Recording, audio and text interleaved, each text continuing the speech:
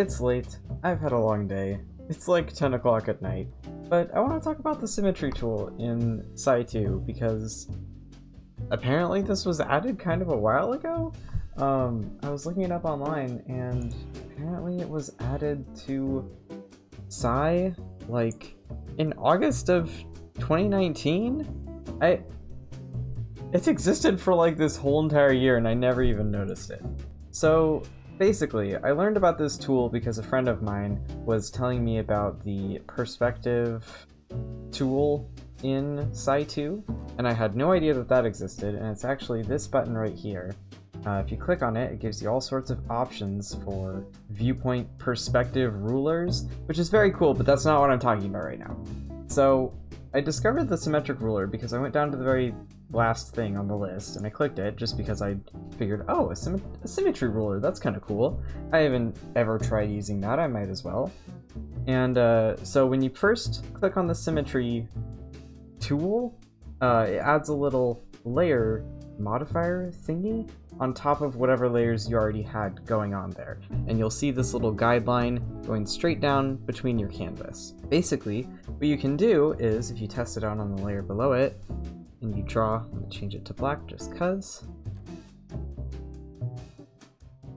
you can see it does everything symmetrically. So it makes everything symmetrical, so you can like draw things like faces really easily, and just anything that needs to be symmetrical. It makes it pretty easy to do that, which is quite nice.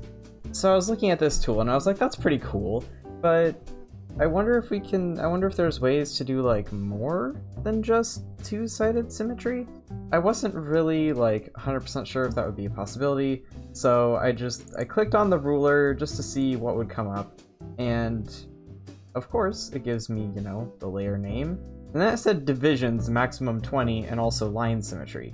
So I first messed around with the divisions counter, and I think I put in 8 originally, and it of course did this beautiful star pattern on the canvas, and I started drawing with it and it just blew my mind how cool this is.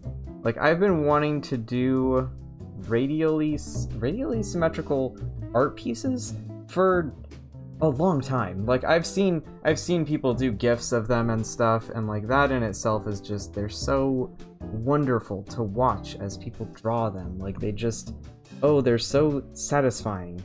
Like, yes, this is very nice, and it's just so cathartic to see it just filling in areas all around at the same time. Like, it's so nice, and also just like, there are so many ways that this can be used, like, you know, stained glass windows, snowflakes, like door designs, plants? I don't know. You get the idea. There's so many things that you can use this tool to make cool designs with, and I'm baffled that I'm just now, like, have found it now. I had no idea that it was here, and I haven't even, like, heard about it anywhere else. The other thing that you can do with this tool is you can do, the only thing I can really think is, like, medieval shields, how they have designs that kind of like come around into themselves. Like, okay, I'll show you. So if you click on the little Symmetry Ruler thing layer and you click on line symmetry and take that away, it makes it so that it does this.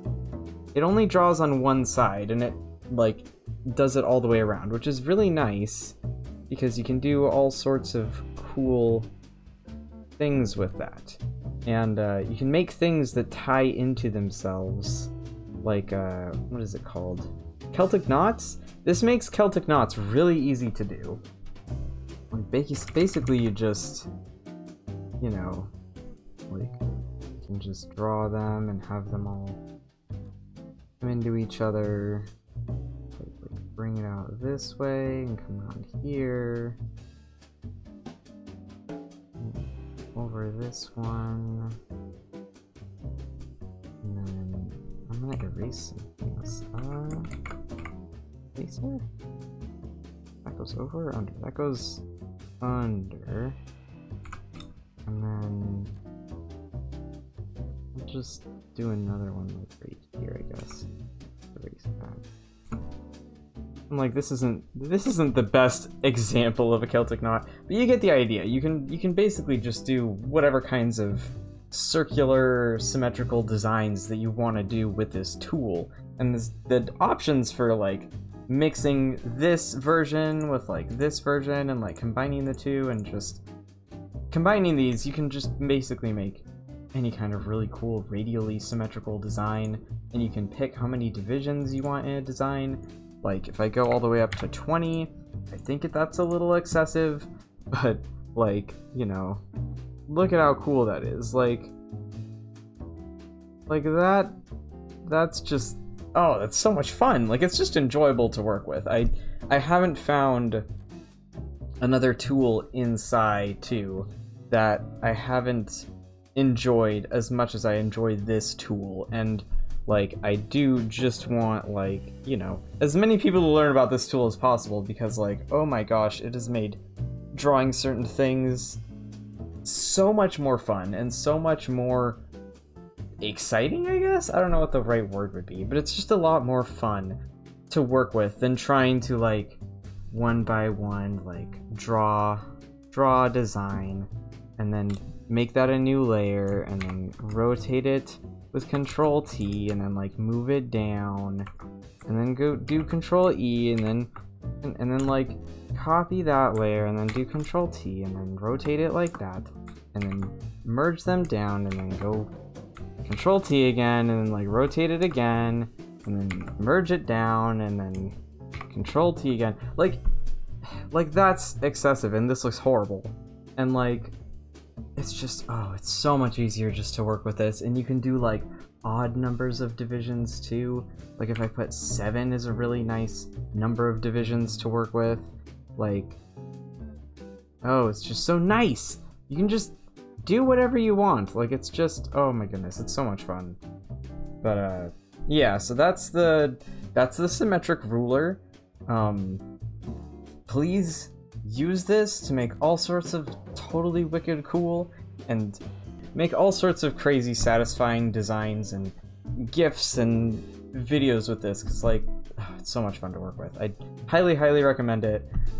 Maybe my next video will be about Perspective Ruler. I haven't worked a whole lot with the Perspective Ruler, but it does work really well. It is very cool. I just need to actually like get going on like doing some background images or something so that I actually have a reason for using the Perspective Ruler. So I hope this video helps some people out with learning how to use the Radial Symmetric Ruler.